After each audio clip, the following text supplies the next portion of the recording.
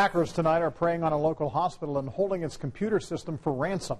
Hancock Regional Hospital tells us tonight that there is no indication any private health records have been taken. But employees shut down the network last night as soon as the cyber attack occurred. Now, these hackers are demanding a payment in exchange for a digital key to unlock the system. The hospital is working with the FBI and an IT company to investigate the breach. In the meantime, they say their doors are still open and patient care has not been compromised.